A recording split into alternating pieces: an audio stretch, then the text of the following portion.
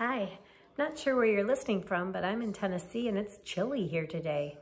So I am sitting in front of the fireplace and I'm going to read you a book about Galileo Galilei. Have you heard of him? So he lived, I don't know, about close to 400 years ago, I guess. And he made an incredible discovery when he was looking through a telescope up at the stars. And this book is going to tell you about that, and some of his own words are in here and some of his drawings. So he was a very brave man and courageous, but all of a sudden he said that the planets revolved around the sun, and nobody had believed that before. So do you think people were excited that he found something new, or do you think they were making fun of him and were angry? It was the second. I'm not sure that the book addresses that, because I'll be honest with you, I've never read this book before. It's been on my shelf for a long time and I decided it was time. Okay, so it says, for hundreds of years, most people thought the earth was the center of the universe, and the sun and the moon and all the other planets revolved around it. They did not doubt or wonder if this was true. They just followed tradition. Then one man looked at the sky and wondered, what if things are not as everybody believes them to be? Maybe the earth and the other planets move around the sun. He wrote down his observations, but he did not talk about them, and he did not publish them for a long, long time. He knew he could not prove they were true. It would take someone else to do that.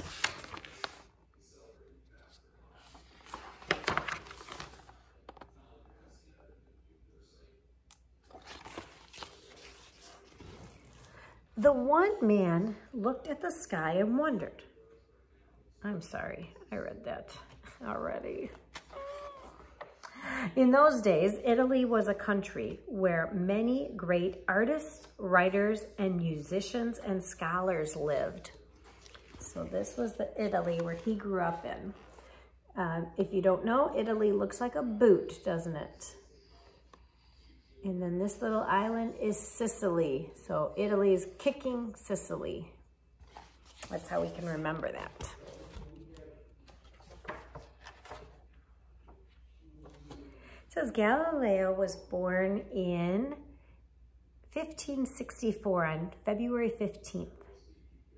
In the city of Pisa, a little boy was born with stars in his eyes. His parents named him Galileo. There's all the babies. You can see which one's him. All the stars. Have you ever heard of Pisa before? It's a city in Italy, and it's famous for the Leaning Tower of Pisa. So if you look it up with your parents' permission, it's a long tower, but it's leaning one side. Galileo thrived and he grew. In many ways, he was like any other child, but he was more curious than most, and stars were always on his mind. Until the age of 11, Galileo was taught at home by his father. Then he was sent to the Benedictine monastery of Santa Maria di Volembroso, where he studied Latin, Greek, religion, and music. Can you find Galileo on there? He's probably got some stars by him.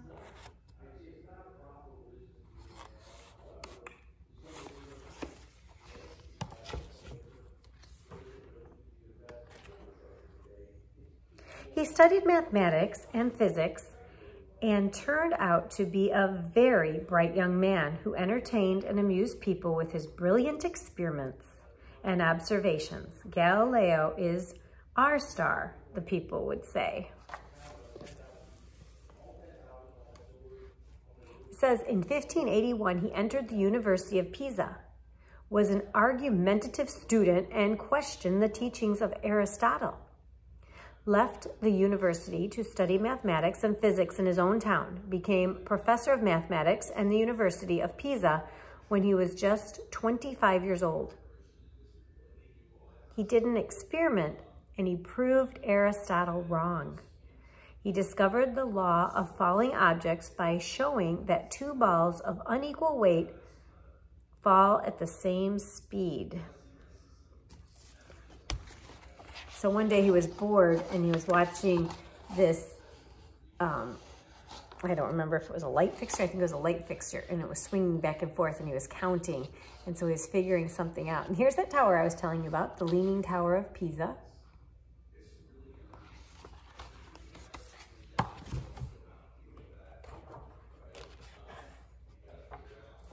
Then one day, Galileo heard about a new instrument for seeing things far, far away. He figured out how it worked and made one for himself. Then he turned it to the sky. It says, a report reached my ears. Oops. A report reached my ears that a certain Fleming had constructed a spyglass. Upon hearing the news, I set myself to thinking about the problem. Finally, sparing neither labor nor expense, I succeeded in constructing for myself so excellent an instrument that objects seen by means of it appeared nearly 1,000 times larger and over 30 times closer than when I regarded with our natural vision. So that is what he wrote in 1611. And if you were wondering why I was struggling, look how tiny that cursive writing is. So that's something he said. And he found out that he could look at the stars and bring them closer. And he heard about it, and then he built himself one.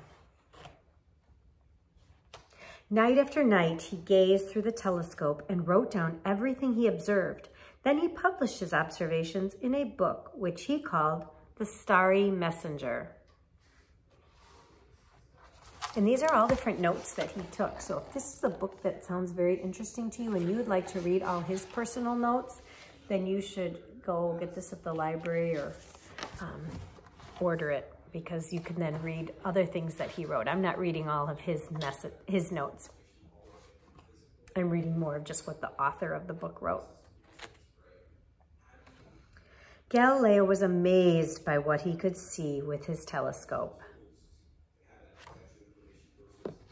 Here's one of his notes that he wrote. I have no doubt whatever that they are real objects and not mere appearances or illusions of the eye or the lenses of the telescope.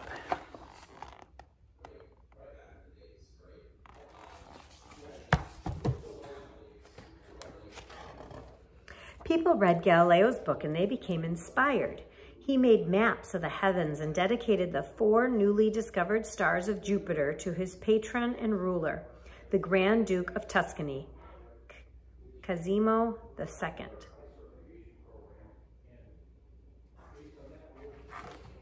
It says, gifts of a telescope and the copy of Galileo's book were sent to all the kings and princesses of Europe.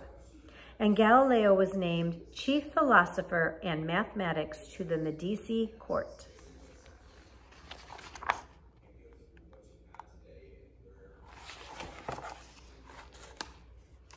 Soon Galileo was famous. More and more people celebrated the stars, and they celebrated Galileo and his discoveries with statues and parades and spectacular events.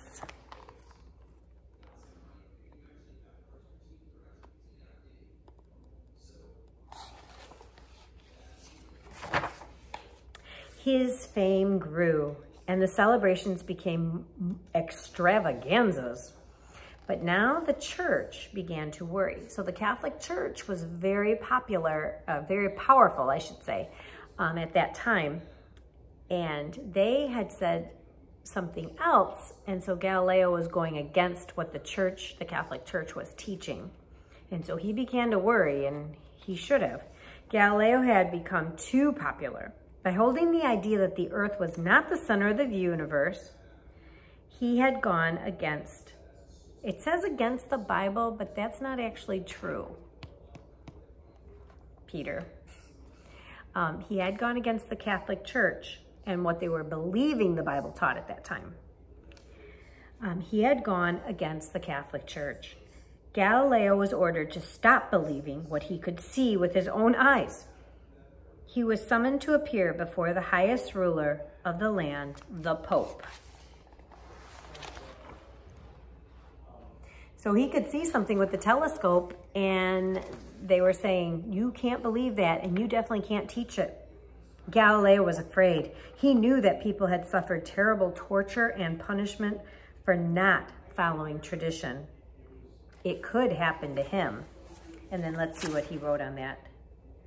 If they had seen what we see, they would have judged as we judge. So he was saying the ancient philosophers, if they would have been able to see, they would have agreed with that too.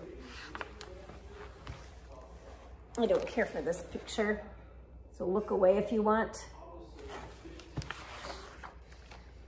He was tried in the Pope's court, and everyone could see that he had stars, that the stars had left his eyes.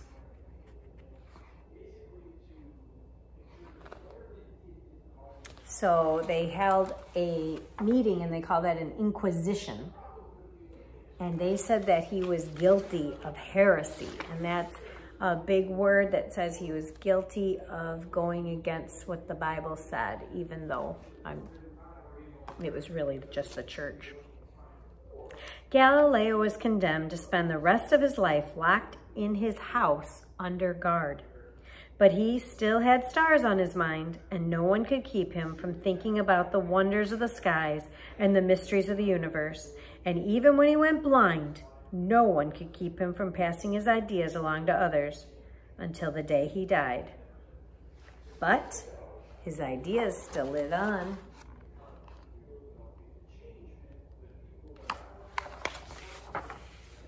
Finally, more than 300 years later, the leaders of the very church that had punished Galileo pardoned him, and they admitted that he was probably, in fact, surely absolutely right.